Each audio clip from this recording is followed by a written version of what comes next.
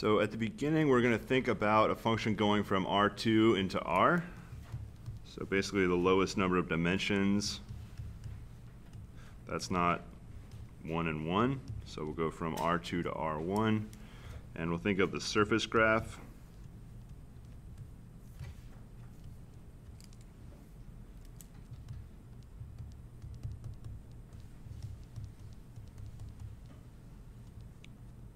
So our xy coordinates will be in the domain, and then the z coordinate is the function value at that xy coordinate. So we just have to write xy is in domain of f.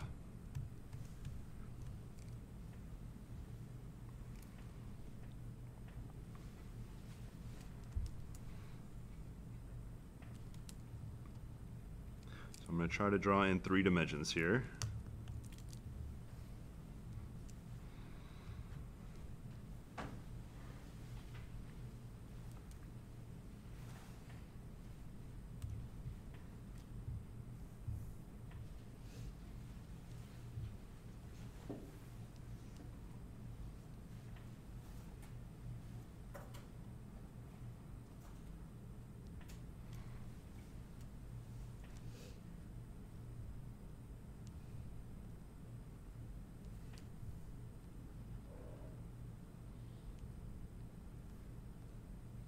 So think of this as a sheet that's kind of bending a little bit, sort of downwards.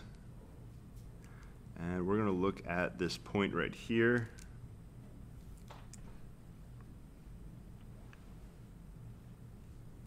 So there'll be some point on the xy plane, and the point I drew on the surface will be x naught, comma, y naught, comma, f of x naught, y naught. So that'll be the xy value, we'll call x naught, y naught. Now we want to think about if we go in a direction, we have the x-axis, the y-axis. At the point on the plane, if I want to go in the x direction, I want to know how does the height change as x changes. So we're at the point and we want to go along the x-axis, so I'm drawing an arrow that's going to be parallel to the x-axis. So it's going along with the x-axis.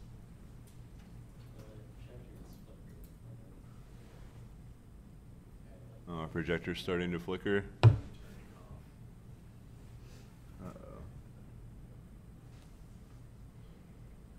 All right, so if we go along the x direction, does it look like, and I really didn't mean to draw the back part of this arrow up, really just wanted to think about going that direction. Does it look like we're going uphill or downhill? Downhill a little bit. So the number we get, this partial derivative we get, is going to be a number, and it's going to be negative if we're going in the x direction. We're going slightly downhill. So back when we were doing functions that had 1 dimension input, 1 dimension output, we were always going to the right. Now the problem is there's not just one axis we can go along. We can go along the x-axis. We can also go along the y-axis. So I'm going to draw a second arrow. We'll go with orange. This is going to be parallel with the y-axis. So I'm going to start from this point and then go parallel to the y-axis. Does it look like we're going uphill or downhill? Downhill. Probably a little bit steeper than the other one. So this will also be negative when we're going in the y direction.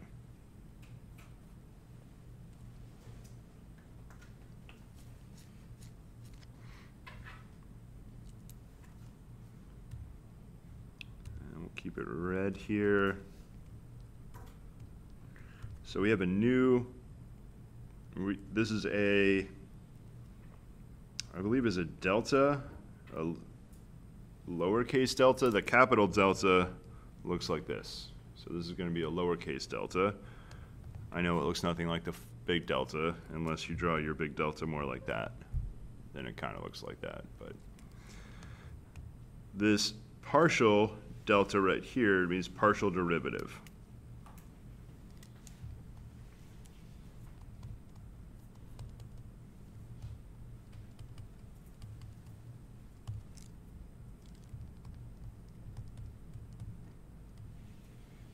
So it's going to be as x changes. That's the reason we put d over dx. Now I'm just going to say d. I'm not going to say curly d every time, even though curly d means partial derivative. You're going to see in a lot of books it looks a little bit more, some people draw it differently. Some people put almost looks like a figure 8 with a little bit of it erased. So depending on who's drawing, it looks a little bit different.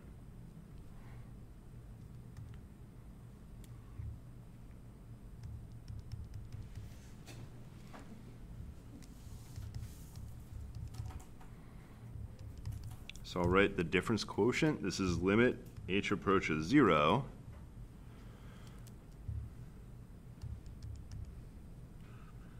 So I'm going to write something that won't make any sense. Will I or won't I? No, we'll just write the one that... So I want to change my x along the x-axis. So what I'm going to do is my x-coordinate is going to be x plus h. So we're going to move a little bit in the x-axis. Y is staying as it is. So nothing's happening to our y-coordinate. Now this is minus f of xy divided by h. So this is the definition of a x derivative, a partial x derivative. Now this is really similar to a regular x derivative. The only difference is there's pieces that disappear if you're doing a regular function with no y input. This is what it looks like if you have no y input. Just erase all the y's. So this is the regular derivative you're used to. We're just changing one coordinate. This is the x coordinate. All right, so it's a lot of work to write out d dx every single time. Don't write this notation down, but I want you to think about why this would be bad to just write f prime. If I wrote f prime, how do you know if this is an x derivative? So I have to write down not just take a derivative, but take which derivative. So the way we write that, I'm not sure why it's a subscript, but we write a little x down there. That means take the x derivative. In my opinion, probably that would have been better, but I don't get to make up notation. Well, I do a little bit, but for the most part I don't. So this little subscript means take d dx derivative.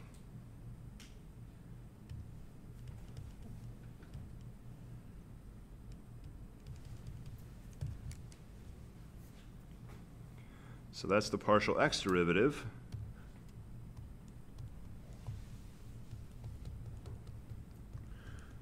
So take a minute right now, do everything, rewrite everything we did, but partial y derivative this time. So I want to see you write the difference quotient, and it should be really clear what subscript you should use over there. But rewrite the difference quotient with a y, change in y.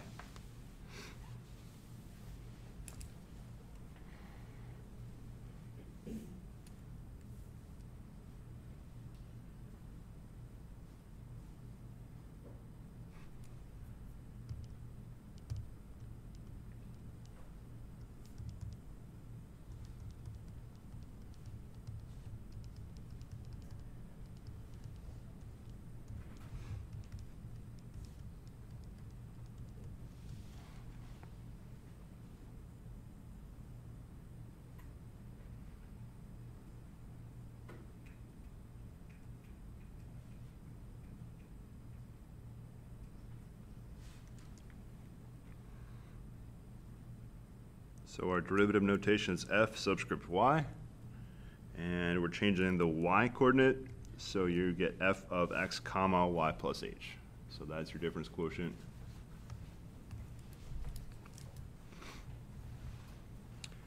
So let's find the equations for these lines that I drew on the board. So the point we're going to go through is pretty easy to find. So I'll switch back to the red pen. Let's call this LX for the line in the x direction.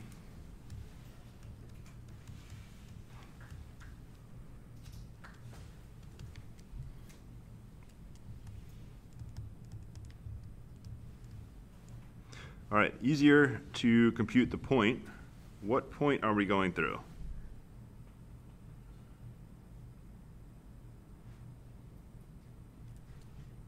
The only point that's on the board, x naught, y naught, f of x naught, y naught. So that's the point we're going through.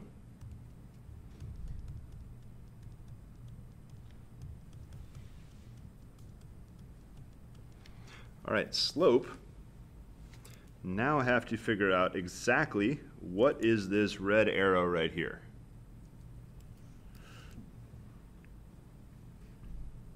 All right, let's think about how slope is written.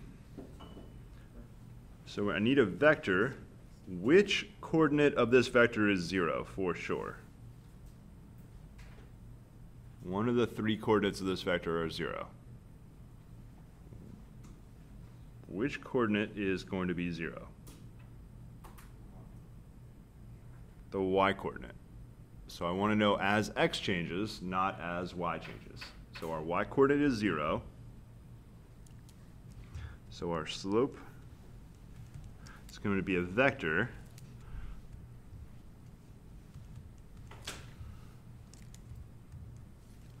Now the x coordinate and the z coordinate are not going to be 0. It's possible your z coordinate 0 if you're going flat at that moment, but generally your z coordinate won't be 0. So here's the tricky part. So the z coordinate, one way to think about it, if I go 1 in the x direction, how far am I going in the z direction? So how does slope work? If you go 1 over, then the rise will be the derivative. So I have the derivative down here, the x derivative. So it's 1, 0, fx of x naught, y naught. That will tell me how much I'm going up or how much I'm going down.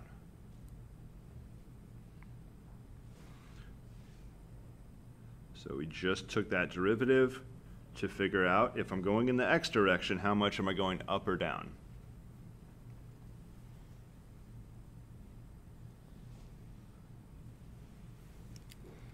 And I can also find the slope along the y direction. In this case, the x change will be 0, the y change will be 1 because I want to go to the right. And now how much up or down will be fy of x naught, y naught. So that'll be the change in the y direction.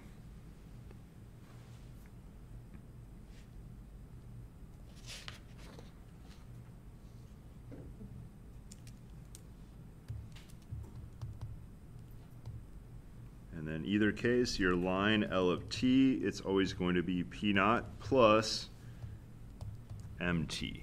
So that's our parameterized line. Start with a point, and then your slope is going to be a vector times t. So that's how we write equations of lines, parameterized equations of lines.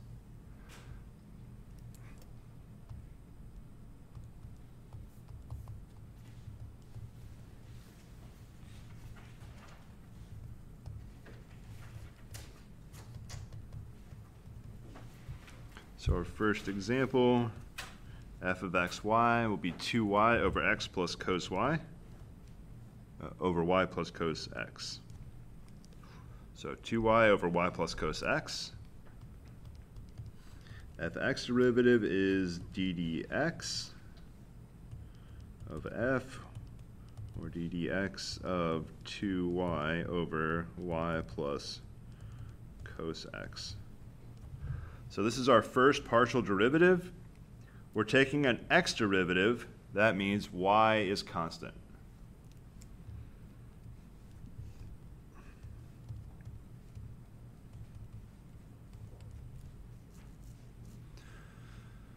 So in this case, think of y as constant. Before we use the letter C for constants a lot, or maybe K's or N's, so you could think about that y as C. Do I have to use a quotient rule? Here's the only part that's changing. So I can use the constant multiple rule if I want to. So if I want to use the constant multiple rule, I'll write it as d dx of 2y times y plus cos x to the negative first power. So I'm going to write it as a product with a constant multiple.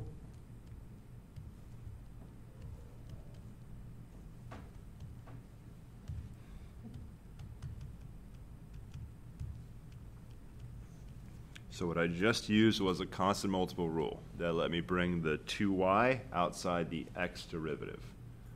This may seem weird, but remember I brought a constant, something that doesn't change as x changes.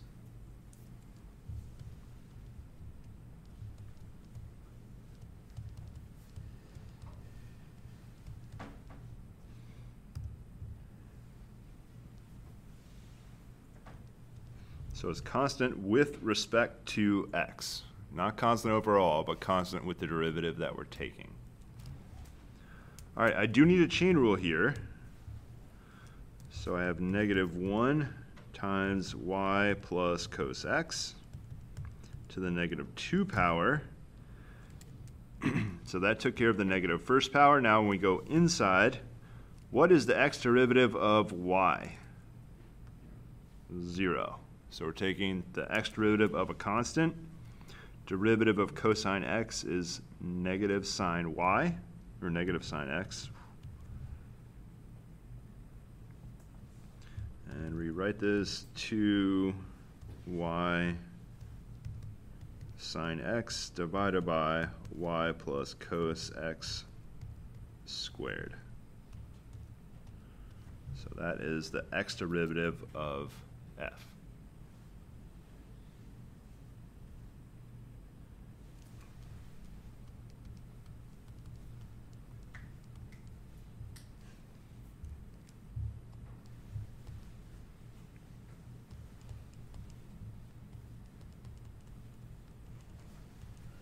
You have to use the quotient rule for your y derivative because numerator and denominator have y's in them. So I can't use any type of constant multiple rule here. So numerator and denominator have y's. So you have to go with the full quotient rule.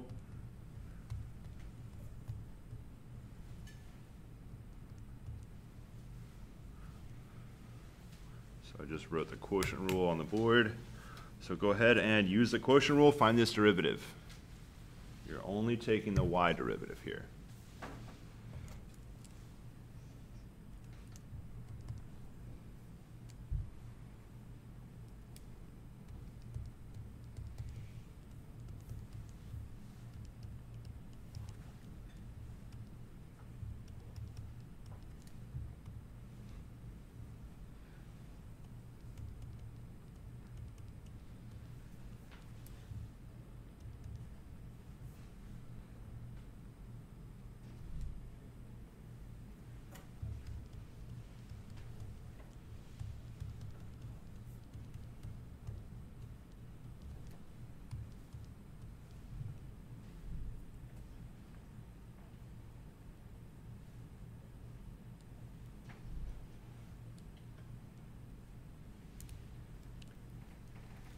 Any y derivative questions off that quotient rule?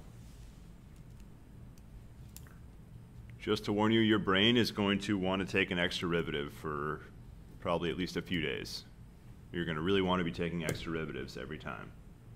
But you have to fight with your brain and get out of the calculus 1 pattern of taking an x derivative every time. So in this case, x's were constants, which is why I got the 0 right there. Derivative of cosine x, the y derivative of cosine x is 0. And the y derivative of y is 1. That's how I got the 1 plus 0 right there.